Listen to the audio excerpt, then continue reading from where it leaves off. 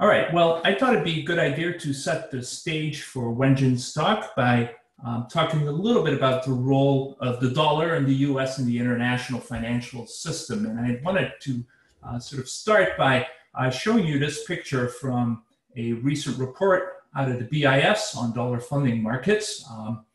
What this picture shows is the international role of the dollar. The red bars show the role of the US in terms of as a fraction of world trade and as a fraction of global GDP. And then the gray bars show the importance of the dollar as a share of the global market, both in terms of cross-border loans, international debt, volume of FX transactions, official reserves, trade invoicing, and SWIFT payments. And what you sort of see is that the dollar plays an extremely important role that is disproportionate even to the size of the US economy. That's what you get from comparing the gray bars to the red bars. And this manifests itself, this role of the dollar, in various ways. But one key aspect of this is that it sort of creates this unique opportunity for the US to manufacture dollar safe assets, because foreign investors seem to derive convenience yields from their holdings of dollar safe assets, in particular treasuries. Right? And there's a lot of recent work that sort of starts from this team, and this draws on earlier work by Arvind Krishnamurthy and Annette Fissing-Jorgensen, Francis Longstaff, and Bondal and Coleman and others. There's also some evidence that the dollar exchange rate actually prices in these convenience yields. So for example, in bad times, when there's more demand for dollar safe assets, the dollar appreciates. Okay. The Treasury is not the only one who manufactures safe assets in the US. In some sense, the US financial system is also in the business of trying to create substitutes for treasuries and catering to this demand. These are not perfect substitutes, obviously. So for example, before the great financial crisis, banks were heavily involved in the growth of MBS. And you could think about this as sort of catering to the safe asset demand on the part of foreign investors. But more recently, non-banks have become involved in this. And you see this, for example, in the growth in the leveraged loans market, excuse me. US actually, as a result of this, earns a considerable amount of seniorage revenue from the creation of dollar safe assets, okay? And then it goes on to invest this in risky foreign assets. So you get this sort of interesting dynamic where even though the US is a low interest rate country and the dollar is a low interest rate currency, the US manages to run large and persistent current account deficits.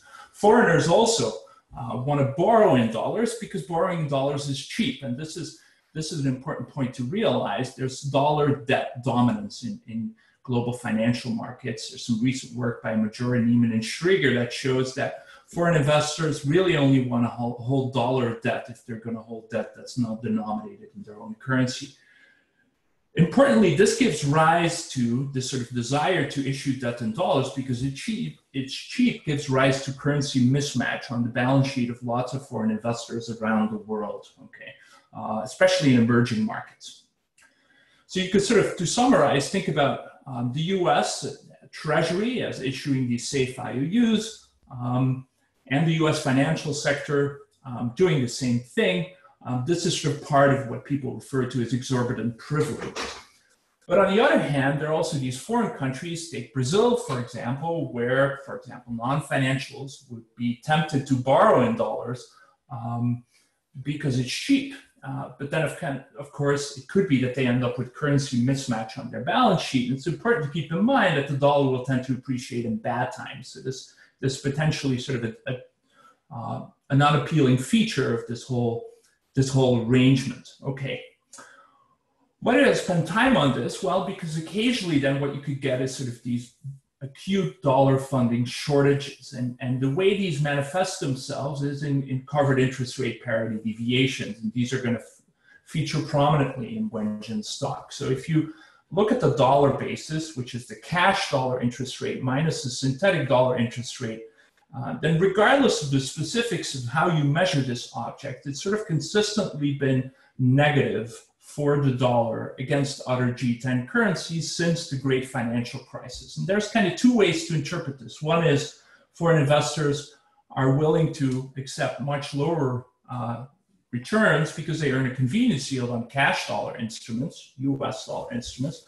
On the other hand, this also means that foreign borrowers experience a dollar funding shortage. Think of that Brazilian firm that was borrowing dollars. COVID hits, all of a sudden it doesn't have the same export revenue in dollars, and it can't tap US money markets, so it's forced to borrow at a higher synthetic dollar interest rate. That's sort of what you have in mind. And if you look at that picture, that's the 3-month treasury basis, and it's sort of been negative, and since the great financial crisis, and occasionally it widens quite a bit, okay? So that's kind of the symptom of these dollar shortages. So let me now finish on this slide, and I think this will set the stage nicely for Wenxin's talk. What Wenxin is going to focus on is the role of big US banks in sort of intermediating these occasional global dollar shortages. And what she's going to show is that basically what these banks will do is sort of funnel dollars from their excess reserve holdings at the Fed to these deficit countries. Occasionally, of course, and maybe we can talk about that later, the Fed will also directly step in and provide FX swap lines itself. Let me stop right here and unshare my screen to allow Wenxin to take over and give her presentation. All right, everybody sees my screen, okay? Great. Yes. So thank you so much, Hanno, for the wonderful introduction, and thank you all for joining me today to discuss US banks and global liquidity. This is joint work with Ricardo Correa and Gordon Liao, both at the Federal Reserve Board. So the usual Fed disclaimer applies. All the views are our own. So just to first follow up upon Hanno's discussion at this point, I think we know there has to be some friction in the intermediation of global dollar funding. That's why we get frequent spikes, for instance, in the dollar repo rates. That's why we get a persistent failure of the textbook no arbitrage, the covered interest rate parity relation. So in this paper, we zoom in the role of large global banks, in particular large US banks, just to see how exactly they intermediate dollar funding through these episodes of dollar funding shortage. And the key result is we argue that the reserve-based intermediation has become dominant post-global financial crisis. What this means is that from, for instance, US banks' perspective, on days with large dollar funding shortage, the banks does decide to increase its dollar lending because it's very profitable on those difficult days. But how is that additional lending financed? A reserve-based intermediation suggests that extra lending is financed via reducing the bank's extra cash in the form of excess reserves at the Federal Reserve, as opposed to from borrowing from additional cash-rich lenders in the economy. And that distinction is important because it really highlights the important role of maintaining an ample amount of reserve for the whole system. In a sense, it would really help facilitate the plumbing of global financial markets in the case of dollar funding.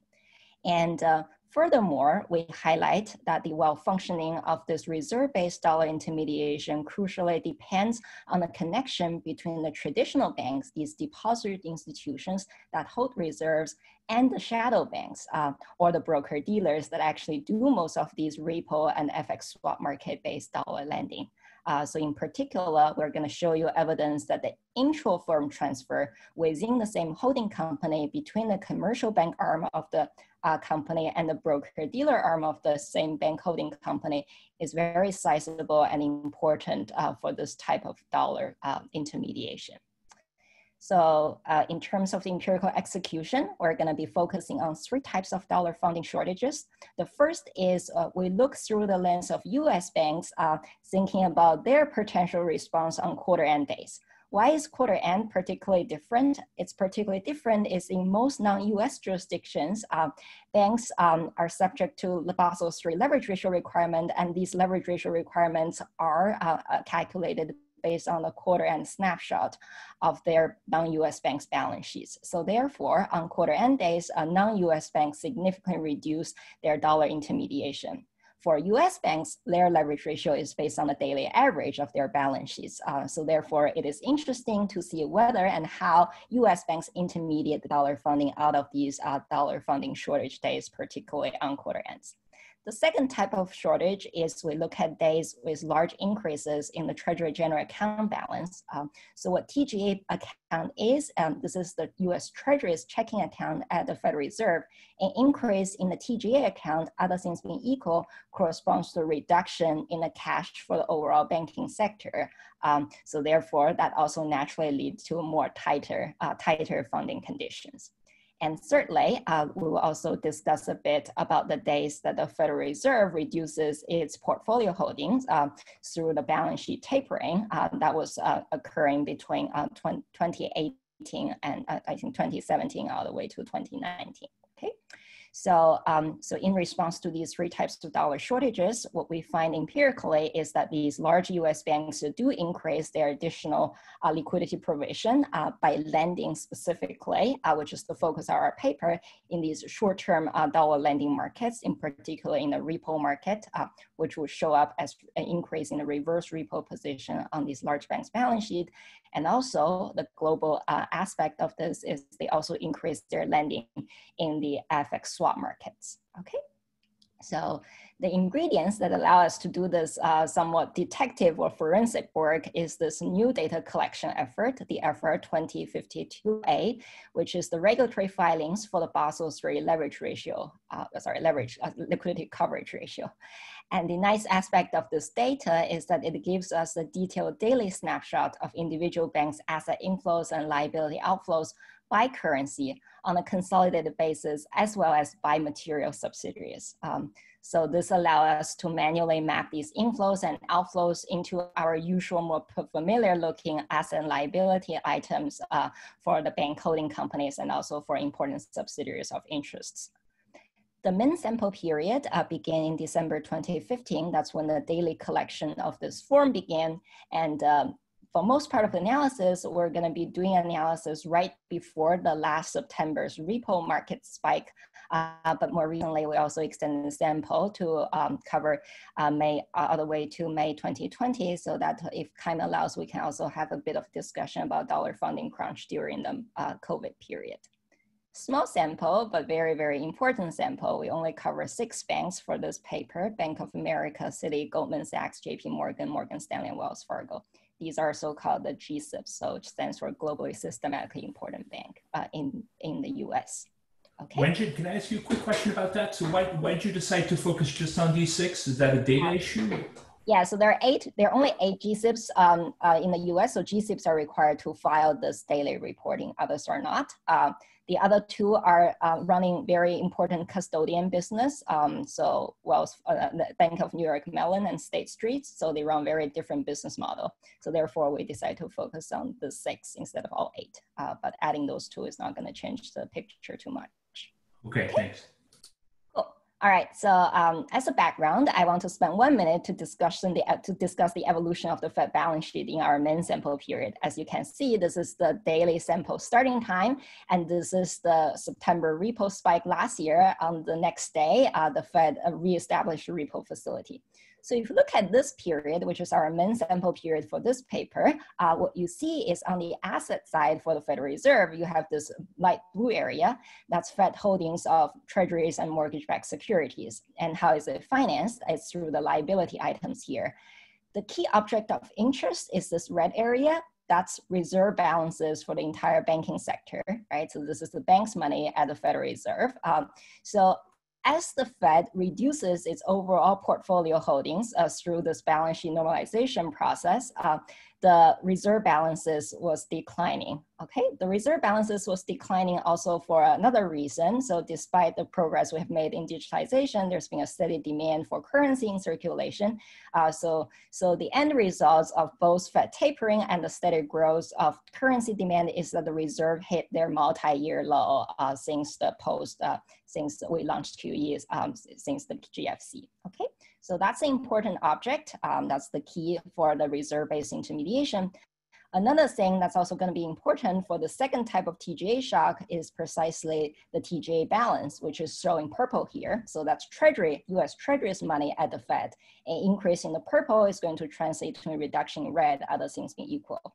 So that's why it shows up here as an important factor that also reduces reserve balance. All right. So to first show you some data before we go into the specific empirical analysis. So this shows you USD denominated balance sheet for the aggregate 6 banks in our sample. All right, so everything is in dollars. Assets are plotted in the positive territory, liabilities are plotted in the negative territories.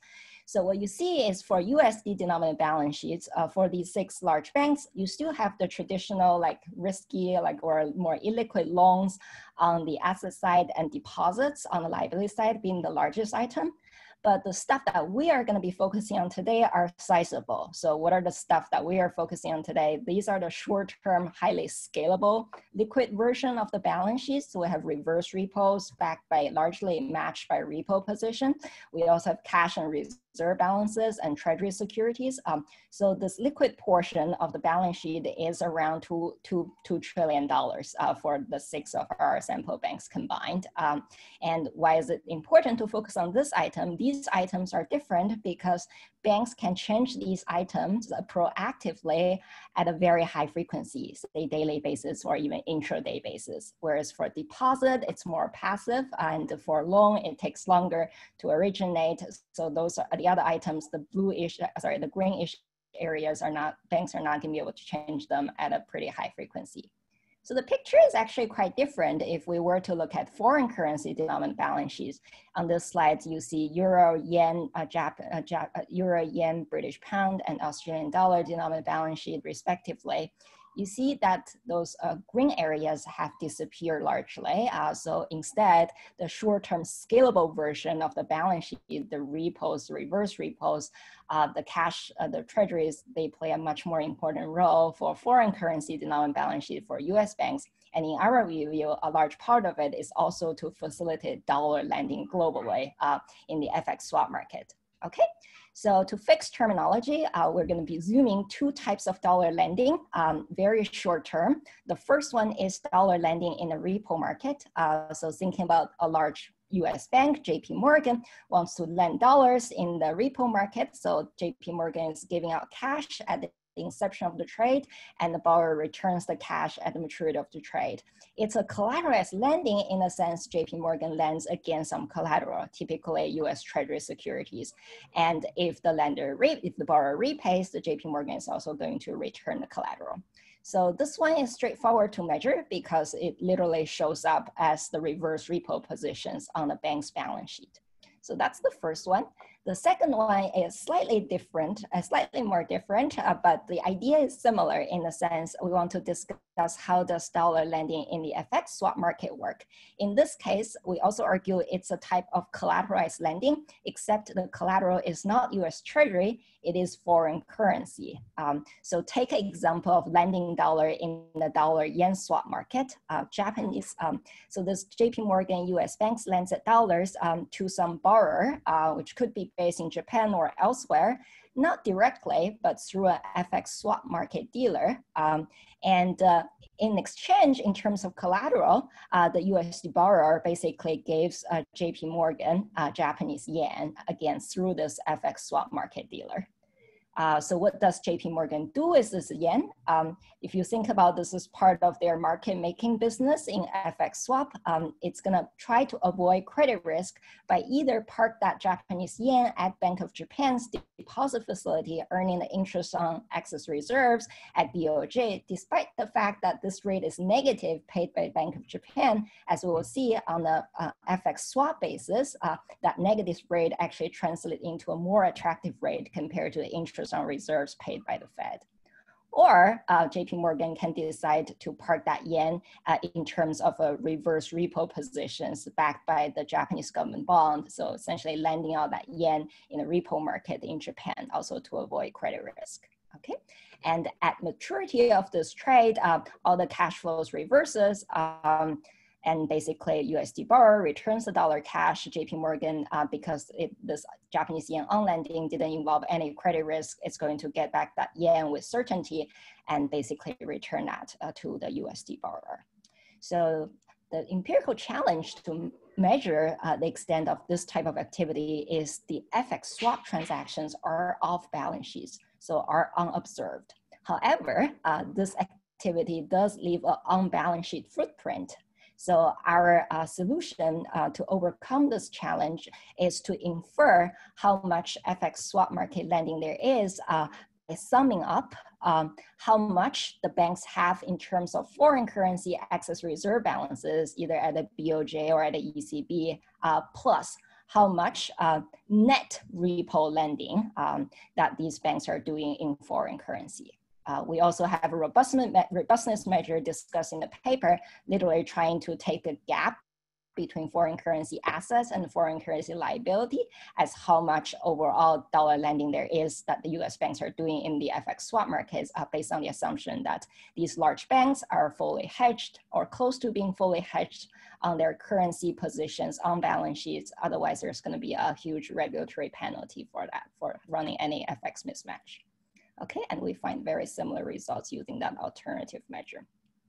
So just to give you an idea of how big this type of short-term dollar lending we're talking about. So it's about $1.2 trillion on average of lending in the repo market, and between 300 to 400 billion lending in the FX swap markets.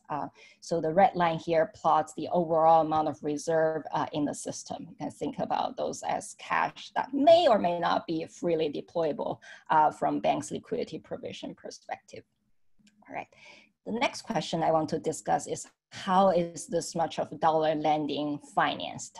So this is a time to introduce two types of intermediation methods that you can see from this diagram here. So the baseline is let's only focus on the scalable component of bank balance sheets. So on the asset, we have repo lending or the FX swap lending. I lumped them into the same category here. And then we have some extra cash. So here it's not all reserve, but only the drainable part of the reserve. So meaning that this reserve is like truly extra that banks can use to support lending if it wants to. And on liability side, we have repos and we have some deposits. So the traditional way of intermediation that we might be more familiar with is the so-called matchbook intermediation. Say on days when the repo rate is 10 percentage point, the banks discover this is a very attractive opportunity to increase my repo lending. How should I do so? I am going to borrow additional dollars in the repo market and in order to lend additionally, either in the repo or the FX swap markets. So the result of this matchbook intermediation is that now banks expand the size of its overall balance sheet, right? By the same amount of its additional dollar lending. So that's the more familiar one. The new one that we're introducing to this paper is the third thing called reserve draining intermediation here. So under the reserve draining intermediation, we have an expansion of the short-term dollar lending at the expense of lowering amount of reserve balances. So if you compare the size of the bank's balance sheet after the more reserve draining intermediation, it stays constant compared to panel A, right? The size of the blue is the same, but the overall size of the blue plus the red is constant, constant compared to panel A.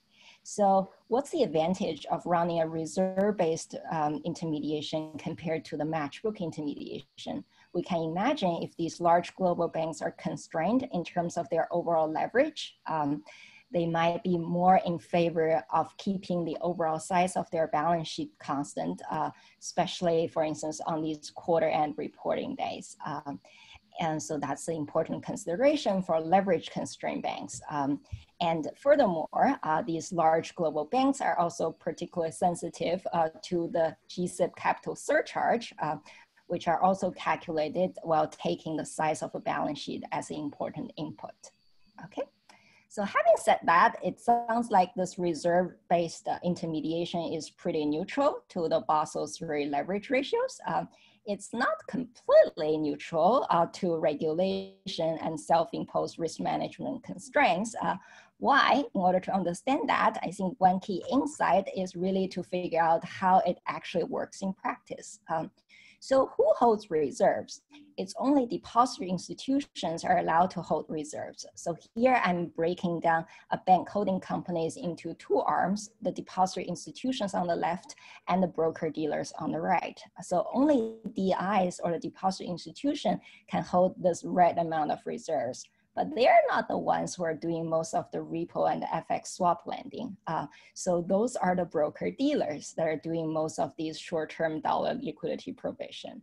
So therefore, in order to enable this reserve-based intermediation, we have to have some intra-firm flows within the same bank holding company. So what ended up happening that I'll show empirical evidence for is that on these difficult days, the DIs reduce their reserve balance and use that extra cash to lend to the BDs or the broker dealers within the same bank holding companies, and the BDs use those extra cash in order to support additional dollar lending.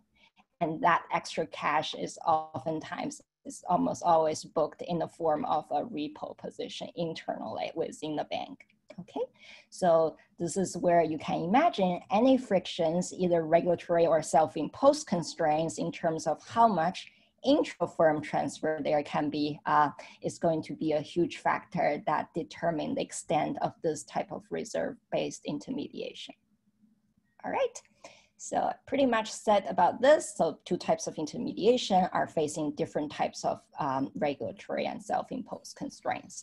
Wenxin, could I ask you a question here? So it seems like the Fed also plays an important role there because it sort of determines the total volume of reserves that these banks are sitting on, right? Could you talk a little bit about that? Absolutely, yeah. So I talked about the extent that limit the intra-firm flow, but of course you have to start with something to begin with, right? So this is already labeled as drainable reserve. So if the drainable amount of reserve is very close to zero, then obviously even this intra-firm flow is frictionless. We're not going to be able to get much out of this. So you sort of need to have sufficient level of drainable reserves, and then you have enough willingness to transfer them within the firms. Okay. All right, so why are banks doing this? This sounds complicated, right? They're doing this because there is a positive fee to be earned for doing that activity, and those are the intermediation spread that we can measure. So how big are these intermediation spreads? On average, I would say in the repo market, we're talking about maybe 10 basis points on average outside big spikes on period ends. And in the FX swap markets, it's larger, about maybe 20 basis points on average, and on quarter end, they can go up to 100 or 200 basis points. So more specifically, I'm showing you three spreads here. The GCF minus tri-party repo spread is a proxy for the intermediation fee that banks can earn by doing a matchbook repo intermediation. Why?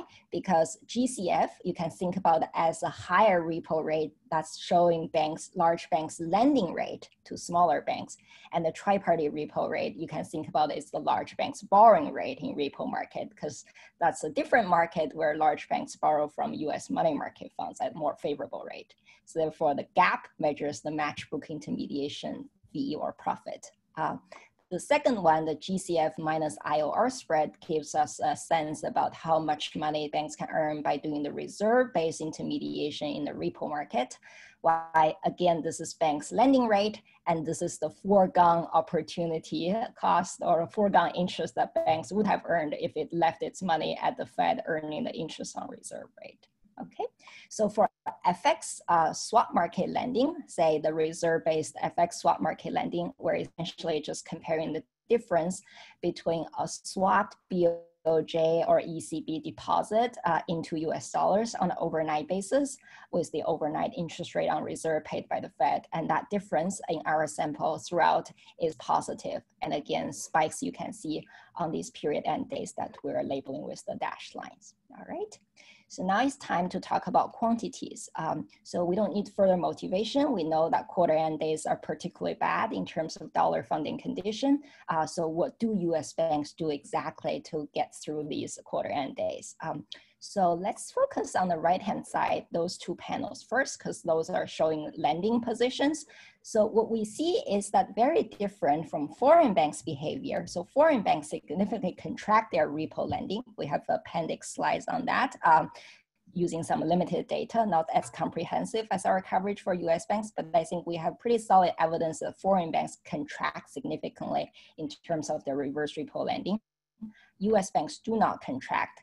They maintain their repo lending positions throughout quarter end. On top of that, they increase their FX swap market-based dollar lending on quarter end, roughly about 200 billion. Okay, sorry, 20 billion, not 200, that's too much, 20 billion. The next question is, how is that additional 20 billion or a steady amount of repo lending actually financed? Here it's pretty clear it's not coming from additional borrowing. If anything, the repo borrowing by our US G-SIBs actually declined significantly, about 25 billion on quarter ends. It's entirely financed out of draining reserves. So reserve balances decline about 50 billion, which is enough to match the loss of repo funding, and in the meanwhile, maintaining the repo lending and increasing the FX swap lending. Okay, so that's the key. That's the key here. And as Wenxin, can I interject here? So I have a question about the sort of the quarter end phenomenon. We had a PhD student at Stanford, Jonathan Wallen, whose work you may have seen, who was sort of arguing that what happens around these quarter end periods, to some extent, is that the U.S. G-SIBs face less competition from their foreign counterparts, and in some cases maybe exploiting their market power. Are your results consistent with that? I don't speak directly to whether this is perfect competition or market power, but I think I'm sympathetic with that view. I think one can argue maybe they have space to do more, but otherwise, right. But if they do more, the price will be less favorable. So I think it's consistent with that notion. The US banks are proactive, right, on those days that foreign banks are scaling back. So they are indeed more active than foreign banks. I can imagine their market share picked up. So in that sense, it's consistent. So going back to this, so as promised, this is a slide to show you evidence for intra-firm transfer between the deposit institution and the broker-dealers. So what we see here is broker-dealers' external repo borrowing on these quarter-end days contract significantly. But we showed you, right, their repo lending is constant and their FX swap lending is actually increasing. So how is that possible? It is possible because while reducing their external repo financing, they increase their net internal repo borrowing from the affiliated commercial banks within the same holding company. So this intra-firm transfer essentially allows them to be able to keep their dollar liquidity provision and also to slightly expand it in the FX swap market. And this is another time to discuss, you can imagine any constraint that banks may face in terms of intra-firm liquidity sharing could act as a frictions to this type of dollar intermediation. And more specifically, if you just want to think about one piece of regulatory constraint or consideration, so we're putting down the resolution planning rule as a potential important factor to consider. As under these rules, banks are required to maintain sufficient amount of liquidity at material subsidiaries, not just calculated at bank holding company level, but also it's important to think about the allocation of liquidities across different subsidiaries. Right, so that's the first shock. Now I'm moving on to the second, maybe shock is not a good word. I'm moving on to the second type of dollar funding shortage because a lot of these fluctuations are actually anticipated ex ante. Before we go into that, could you tell us a little bit about how much the market knows about these TGA fluctuations? Are these predictable or are these totally obscure? Yeah, so I would say, so the TGA, as we discussed, right, they're the checking account for the US Treasury at the Federal Reserve. I would say pretty much the portion of the fluctuation that is attributed to the Treasury issuance and redemptions, those are pretty well anticipated because the auction actually happened before the TGA account actually incurred a change. But for some other items, for instance, tax payments and expenditures, I think people may have a sense, right? People know, like on these big tax days, there will be a big increase due to tax payment, but we don't know exactly how much. So there's going to be some uncertainty. And there could be some other more unanticipated spending that's not fully anticipated. So I would say there is a forecastable component, but there is also a surprise component. So if we ignore that, but by literally just looking at the daily fluctuation in the TGA balance, which is being plotted here on the x-axis, we see that it's very highly correlated with the change, the daily change in the repo spread. So the repo spread we're plotting here, we're plotting one of the most important repo rate. This is the index, the secured overnight financing rate that is in the process to being the benchmark reforms target to replace LIBOR. If not already, there will be trillions of contracts that are indexed to SOFR. So it's a very, very important short-term money market rate. And the SOFR over the interest rate on reserves paid by the Fed, the spread is significantly increasing with TGA balance.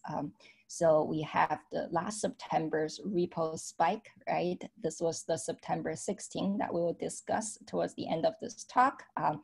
So it was a large TGA day. TGA increased by 83 billion on that day. The next day, that's where we have some non-linearity kicked in. So the next day, this red line is actually off the chart that we're not plotting. So overall, by seeing this chart, I think we're pretty comfortable to say that days with large TGAs are days with difficult dollar funding conditions, all right? So how do, again, from balance sheet or quantity perspective, how do large US banks intermediate on those large TGA days? So running daily regression here of important balance sheet variables of interest on the daily fluctuation in the TGA balance. The takeaway from this regression is that the quarter end message is still here. So why do I say that? If you look at the lending items, so the reverse repo position, it actually contracts slightly, but I would say it's not a huge amount. So it's largely steady. There is a significant increase in the FX swap lending, okay? And how is this financed? Not by additional borrowing. If anything, repo borrowing contracted significantly. So the overall net reverse repo lending increased significantly, okay? So everything in terms of being able to deploy additional resources to support additional lending on large TGA days, everything is coming from reducing reserve balances, okay? So this is in the sense the quarter end results and the TGA results are very consistent with each other. There is modest expansion of liquidity provision on these difficult days, largely in the FX swap markets, and it's being financed not by additional repo borrowing, but by reducing reserve balances at the Fed. All right. So everything I have said so far is about US GSIBs, or in particular, just 6 US banks. If you think about the reserves as a whole, right, that's determined by the Federal Reserve's monetary policy interacting with, for instance, the demand for currency in circulation. So this is a time to also comment on the distributional issue of reserves, right? So we have said everything about this blue line, which is the 6 US GSIBs reserve balances. On this figure, we're also plotting the smaller domestic banks. So these are the smaller US banks reserves, and also the foreign banks reserves, all right, which is the green lines. So what are these foreign banks and hold reserve at the Fed? These are typically the large non-US banks with US branches and subsidiaries that can hold reserves. So all the big names that you imagine, they also have a reserve account at the Fed. So what we see here is that during a period of balance sheet normalization, the smaller domestic banks reserve balances were pretty stable. But the US GSIBs, so the large US banks and the foreign banks, again, only large banks hold reserve balances at the US, in the US. So these two groups have significantly reduced their reserve balances. So that's the background. We don't have as granular data, if any data, pretty much at this level on foreign banks. But one thing that we do have is we have the daily reserve balances for foreign banks. So what we do in this next table is we run the similar regression. Wenxin, before you go into that, can I ask you one more question about this? So if you take sort of a broader historical perspective, this is still a pretty big number, right? These reserves numbers. So even though you do see these sort of downward trends in this short time picture, if you sort of would have take a much broader historical view, then these are still very large numbers. So maybe you'll talk about this later, but why is it that we seem to need a bigger number for reserves in order to keep the market functioning well now? Yeah, very, very good question. Yeah, so as Hanno correctly pointed out, yes, everybody's reserves was trending down to their multi-year low. But if you add up these three numbers here, right, we're still talking about $1.4 trillion of reserves, right? And is that possible? Is it possible to say the drainable of a reserve is close to zero while having $1.4 trillion of close to being excess reserve in the system? I think a lot of things have changed. So my short answer to that is yes, it's actually quite plausible. And maybe that's the reason why we missed it last year, right? Because people thought it was not plausible. People thought 1.4 trillion was a large number. It is possible because many things have changed in terms of on the regulatory front, in terms of demand for reserves. One thing we didn't discuss much today, even though this form is designed for it, is the liquidity coverage ratio, right? So reserves are no longer excess because they are level 1 high quality liquid assets, and banks have the intrinsic demand for reserve to satisfy their LCR requirement, for instance. And these resolution planning rules that we talked about also limit the extent of freely deployable amount of reserves because those commercial banks might actually have a significant amount of liquidity needs for resolution purpose to actually hoard those amount of liquidity in those entities in the US instead of freely deploy it to the rest of the world. So that's my take. I think it's still possible, even though it's going to be challenging to quantify it unless we're willing to believe, yeah, the 10% shock was indeed because the reserve was close to zero being drainable. All right, so that's a good discussion. Now let's go back to this distributional issue. So if we run the same regression, so you pretty much have already seen the message of this regression for US GSIBs. So we're running daily changing reserve balances on these quarter end and quarter start dummies, daily change in TGA balance. I didn't discuss much about the SOMA. So this is the Fed portfolio holding. You can think about it as negative of the TGA balance. So what you have is reserve for US GSIBs decline significantly on quarter end, increases after the quarter ends, declines with respect to TGA, and increase with respect to Fed portfolio holding. You actually find very qualitatively consistent message for large foreign banks as well, which suggests, I think we're not ruling out it's completely plausible, even though we don't have direct evidence on their other parts of their balance sheet. I think it's quite plausible that the reserve-based method is also an important method for foreign banks in intermediating dollar funding. So what else? So basically the domestic banks and other people's cash, so non-banks cash at the Federal Reserve, they owe in the overnight reverse repo facility, turned out to be soaking all the slacks. So on quarter ends, US banks and foreign banks reduce their reserve balances. Smaller domestic banks and other people basically pile that extra stuff at the Fed. So as a result, you think about on days with difficult dollar funding condition, it's the large players in the system, these GSIBs of the world, that are doing most of the intermediation, and the other people are on the receiver end of it. So that's the message from this table. And yeah, so in the final 15 minutes, I guess, yeah, let's have some discussion about the last September repo spike, and maybe we can have a little bit more discussion about the ongoing dollar funding shortage as a result of the COVID crisis. So what happened last September is that if you remember from the news, the repo market went quite wild. For instance, we discussed on September 16th, right? There was a large TGA day in the afternoon of the 16th. The repo rate creeped up to about, I think, 3-4%.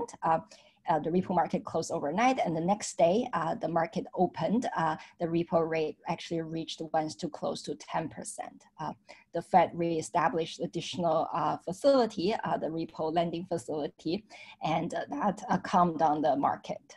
So what you may have missed is there was also a very similar type of tension in the FX swap market that is showing in this figure, which we're plotting the intraday fluctuation in the implied dollar funding rate in the FX swap markets, the bid and the offer rate. So you can see that they increase with the repo rate in lockstep.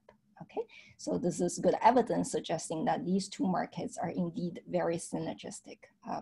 Okay, so what we do for this episode is remember all the analysis that we have done so far. We basically use the sample up to this special event. So we use the sample from December 2015 all the way to August 2019.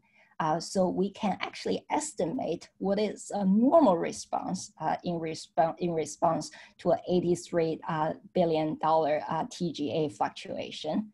And then we compare that predicted or based on our regressions normal response with the actual response of US G-SIBs on that day, just to see if the US G-SIBs are part of the problem. So that's the motivation for the slides and for this empirical exercise. So interestingly, what we find is that the US G-SIBs response is actually largely in line with the predicted response for this amount of TGA change. So what we are plotting here, for instance, is this is the actual reserve balances, which was drained by a little over 20 billion by US G-SIBs on September 16th, and compared to the actual, compared to the predicted mid-predictor point estimate about minus 15 billion. So it's largely in line in terms of the amount of reserve draining. And the other variable, repo lending, repo borrowing, net repo lending, FX swap lending, deposit and treasury holdings. So there is actually, to our surprise, isn't much like unusual if you just take the US G-SIBs balance sheet on September 16th. So by the way, we discussed there was a rate increase on the 16th, but the biggest rate spike actually happened on the 17th. The reason we chose to use data on the 16th is because the Fed actually reestablished repo facility on the 17th. So our end of day balance sheet information would already incorporate central bank reaction. So therefore, we decide to focus on the 16th in order to not to let the Fed action interfere with our interpretation, okay? However, we do find some evidence of unusual things not coming from US G-SIBs, but coming from foreign banks. So what we did here is, remember, we had those daily reserve balances of foreign banks. So therefore, we can actually do the predicted versus actual comparison for foreign banks, just for their reserve balances. What we see here, so US banks reserve draining is largely in line with our prediction, but foreign banks significantly under drained their reserves, right? So their reserve draining was about 10 billion on that day versus the predicted draining about 30 billion. So this is some evidence, some likely evidence suggesting, so the bottleneck of the system could be actually the foreign banks who didn't have enough drainable reserves on that day, didn't do enough intermediation. So the likely spike could be in part due to foreign banks' lack of intermediation. And the other US banks' behavior completely in line with our prediction.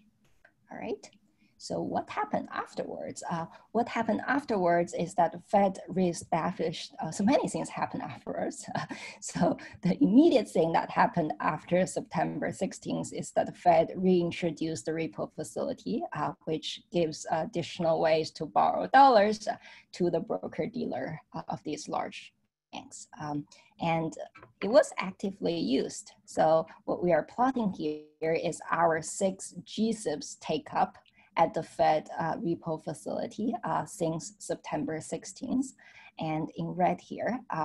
They make up about, I think, 1/3 of the overall repo borrowing from the Fed, roughly speaking. And what's interesting here is you see that initial stage, there was active take up around year-end 2020, year-end are typically very difficult funding conditions for regulatory reporting reasons. For instance, we discussed there was active usage around over $100 billion. And in March 2020, under this COVID dollar funding crunch, we also get another active draw in the Fed repo facility. What's even more interesting, not just this time variation are in line with what you would expect. Basically, Fed facility is a backstop when the market condition gets difficult.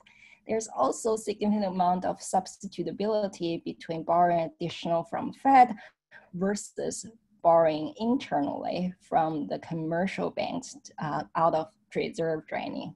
So what this is saying is that the reserve-based intermediation and official borrowing from Fed seems to be substitutes.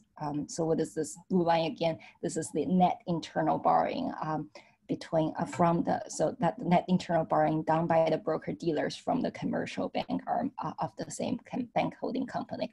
And we've always been using this blue line as a proxy for the amount of reserve draining activities. And they're very much inversely related to the amount of borrowing that these banks are doing from the Fed.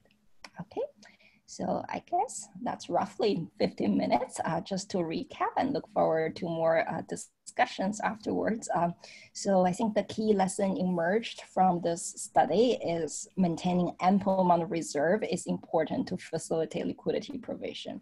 So from a monetary policy perspective, if we're thinking about how should we think about the difference between interest rate policy and balance sheet policy, this is a study that would say from the plumbing perspective, we have argument in favor of balance sheet policy in the sense of maintaining ample amount of reserve, running a large balance sheet, because the interest rate policy is not going to come up with that additional benefits of facilitating liquidity provision. And one step further, so maintaining the level is important, going back to Hanno's first clarifying question, but also understanding better the internal dynamics within these organizations in terms of intra-transfer between the broker dealers and non-broker dealer is crucial. So this speaks to the synergy between traditional banking and shadow banking. And any frictions that prevent this type of internal transfer is also going to act as a constraint to our dollar funding markets. So I will just end here. Great, thank you so much. I'm going to turn it over to Hanno again for his discussion. Okay, Wenxin, if you could stop sharing, then I'll, okay, great, thank you. Okay. All right. So let me start by complimenting Wenxin and Gordon and Ricardo on what I really think is a fascinating deep dive into the plumbing of the international financial system.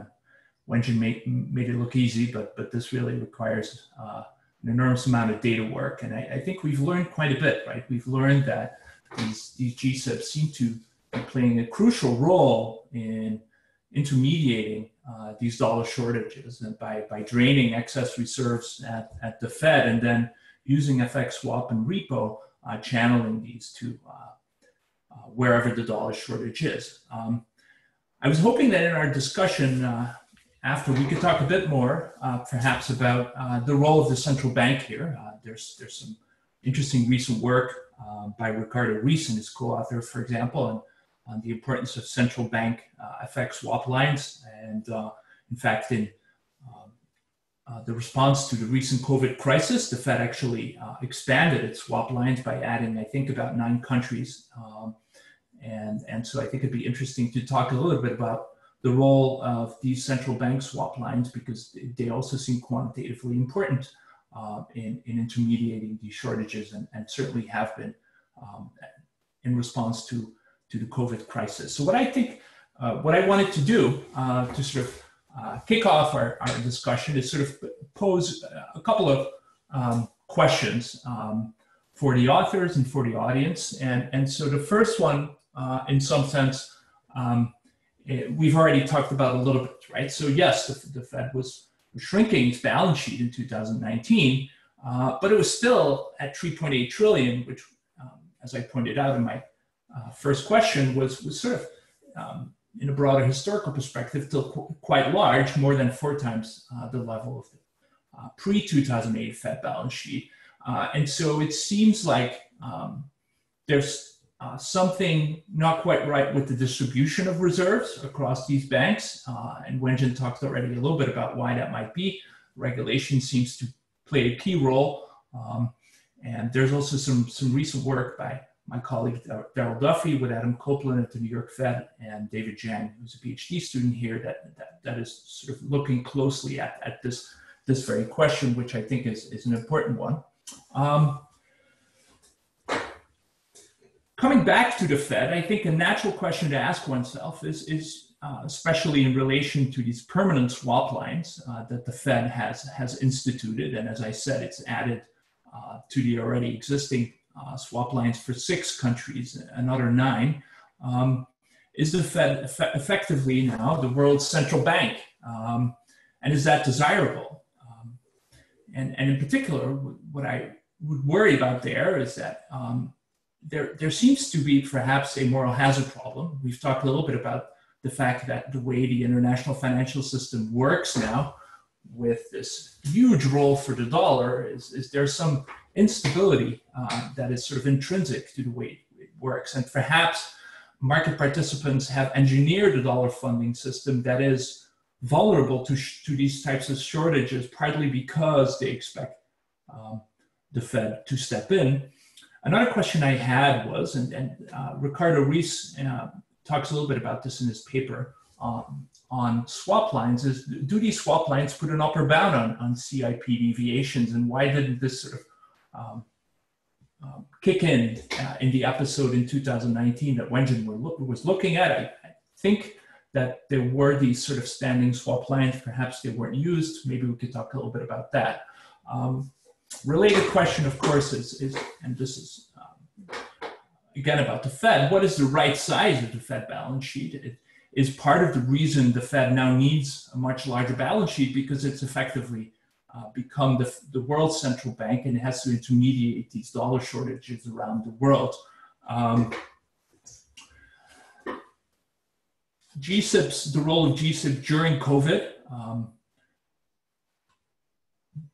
Between March and May of 2020, I think FX swaps from the Fed reached a level of about 400 billion, which seems quite large. What was happening with these GSIBs? Were they not sort of doing what we expected of them in terms of intermediating these dollar shortages? Is another question that came to mind when I was thinking about this. And these are sort of more normative questions that are a little bit about outside of the scope of the paper, but I think it'd be interesting to think about them. Perhaps this work also shows that maybe we ought to think about having sort of a more balanced architecture for the international financial system. We have the system that sort of induces excessive dollar leverage, currency mismatch around the world. The US is sort of playing this game where they keep trying to find new ways to produce dollar-safe assets. How long can we keep doing that? Perhaps we ought to think about moving to a more balanced, less dollar-centric system where these dollar shortages would be less acute. And the last thing I wanted to say here is sort of provide a broader historical perspective. The UK used to be in the US position prior to World War I. And in fact, if you were to use historical data to compute the US-UK Treasury basis, I've done this here using the data provided by Jorda, Sholaric, and Taylor. What you see is that there was indeed a fairly large US-UK Treasury basis. US interest rates were about 2% higher than UK interest rates before World War I. During World War I, the UK had to issue massive amounts of debt, and after that, it seems like this Treasury basis disappeared, and the UK obviously lost its role as the provider of the dominant currency in the world's safe assets. So maybe that's a good historical perspective to keep in mind. I'll end my remarks here. and hopefully we can sort of start a discussion based on some of these remarks that I made. Great. Thank you very much, Hanno, for great moderation and discussion. I'm going to let Wenxin respond, but before that, I just want to remind people that if you do want to if you have a question, please use the raise hand feature now, and then we'll get to you in a general audience Q&A. Okay, so Wenxin, if you want to respond, please go ahead. Great, thanks so much. I'll say a few words, and maybe Gordon and Ricardo also have some additional thoughts as well. Yeah, thanks so much, Hanno, for the insightful comments. Like, definitely all the points you have raised are very important and worth thinking more. I guess I can comment a little bit on the swap line aspect, right? You're absolutely right. I mean, I think the peak take up of the dollar swap line during COVID is like another 400 billion. That's a very large number, like especially given the balance sheet of the Fed has already exploded, right? We also have the repo facility on top of that. In fact, we have additional facility for foreign official sector also in terms of dollar repo, but still there is very active swap line usage. And that was, I think, important to also get the whole money market in order back in March. I think through the lens of our 6 US G-SIBs, they're not very active. We don't show data here, but I think just broadly, they're not very active in taking up swap lines. I think for obvious reasons, because they have very deep dollar deposit base, and they have other means, like in terms of getting access to repo funding in the wholesale markets. But there are other players, right? There are other players who are not in their advantageous positions. So largely, I think foreign banks and probably smaller second tier foreign banks are still in desperate need of dollar funding. And there are the non-banks that are also very important in this round of dollar cash demand. So thinking about institutional investors based in Europe and Japan, holding a 10-year US Treasury need to rolling hedge their FX exposure, essentially demanding 3 months funding on a constant basis. And therefore, this time around, you see a significant uptake of the dollar swap line at term, so 3 months tenor point as opposed to the overnight. So which speaks to the non-banks demand is also very important. So the question is whether the G-SIBs of the world are going to be sufficient to intermediate that non-banks cash demand. And the question, if it's no, especially during a type of global pandemic, then the Fed need to still actively step in to be essentially the dealer of last resort also in the FX swap market. Great.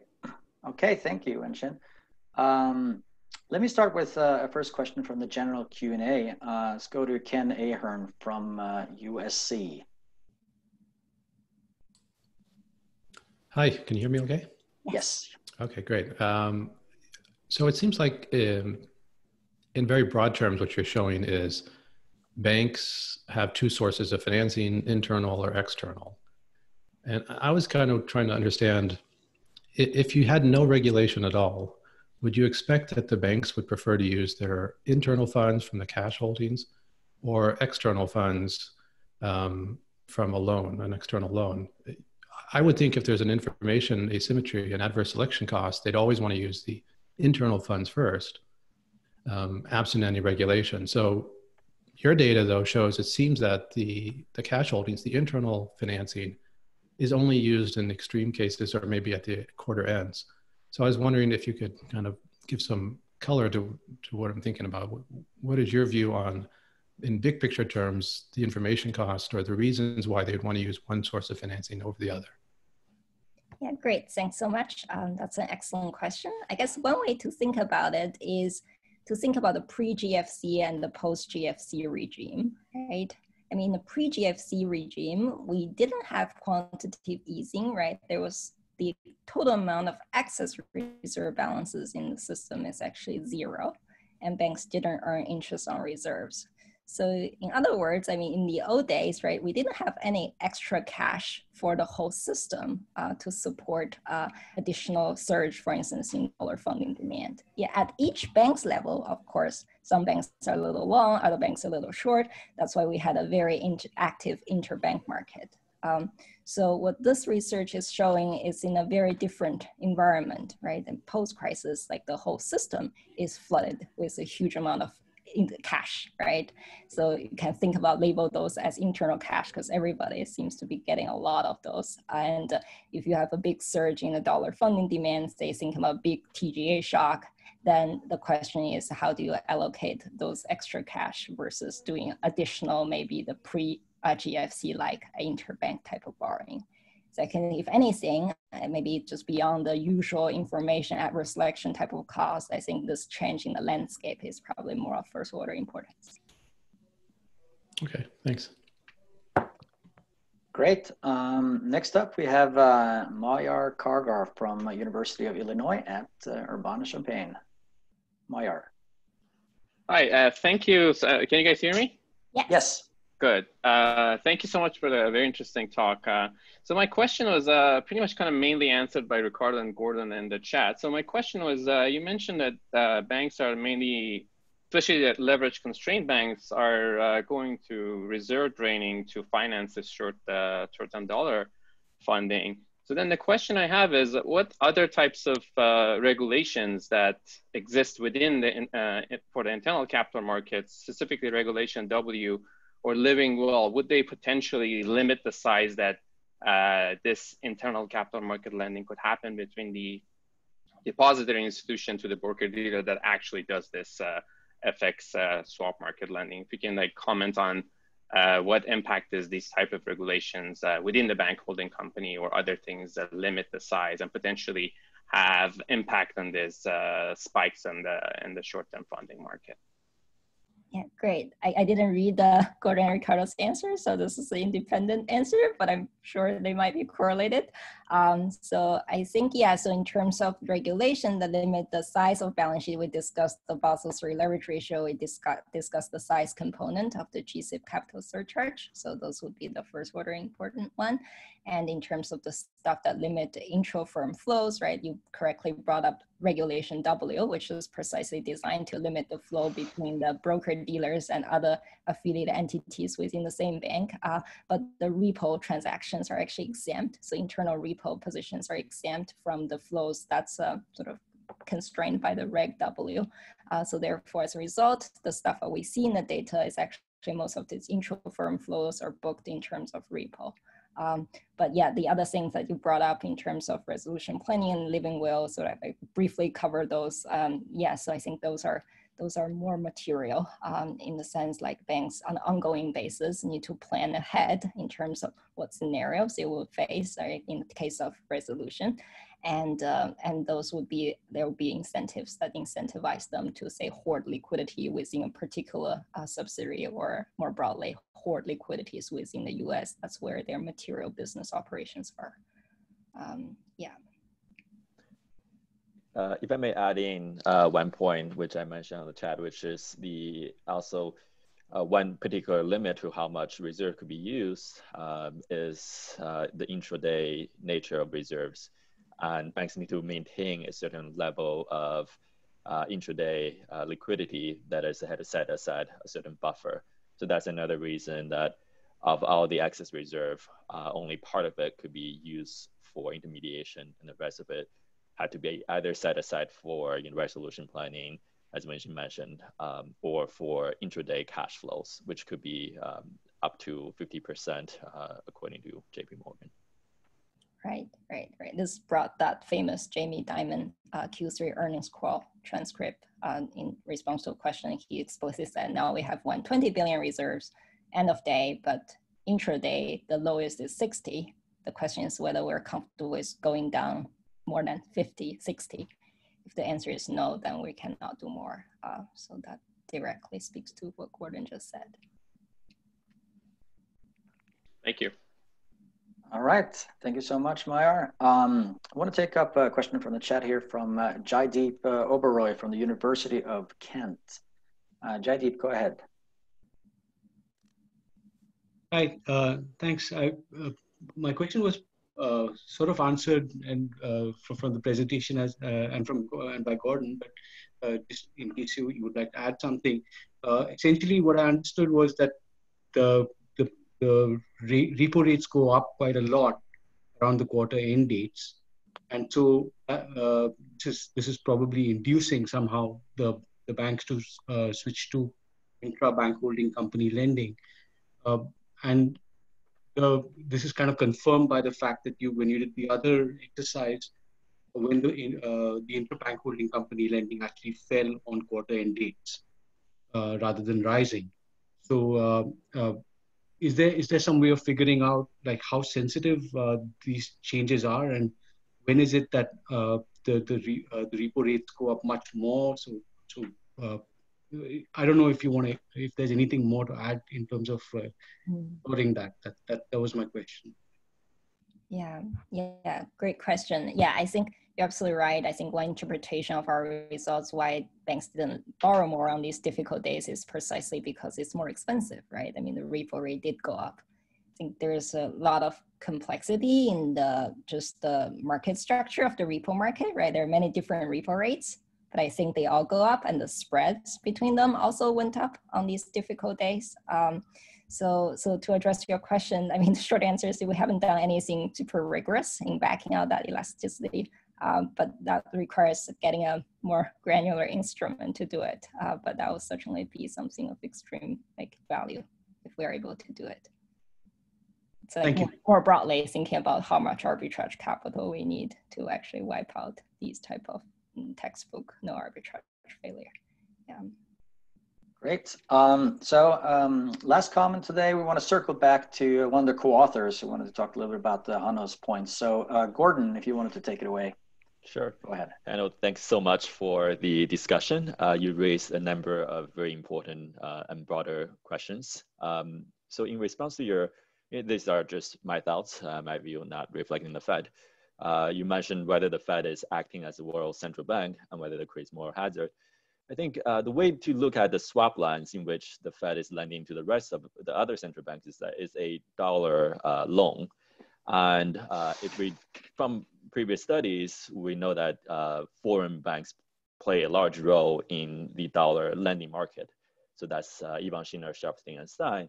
And so large part, what we see in March is large part of the swap line usage went towards foreign banks that also had US operations and also lend out money through credit line draws by US firms. And other part of it, adding to what Wenxin mentioned, is the usage of dollar funding by non-banks. And the swap line also played an important role in providing foreign investors with the dollar fund necessary to essentially hedge their currency position. So this is related to a recent paper I wrote with Tony Zhang on the currency hedging role and how it interacts with swap line usage. So to sum up, I think for US banks, the Fed is providing quite a bit of lending to other foreign central banks, but those funding ultimately go back to US borrowers in either through the banking channel or the non-bank channel. And you also mentioned about whether the swap line facility creates a hard ceiling.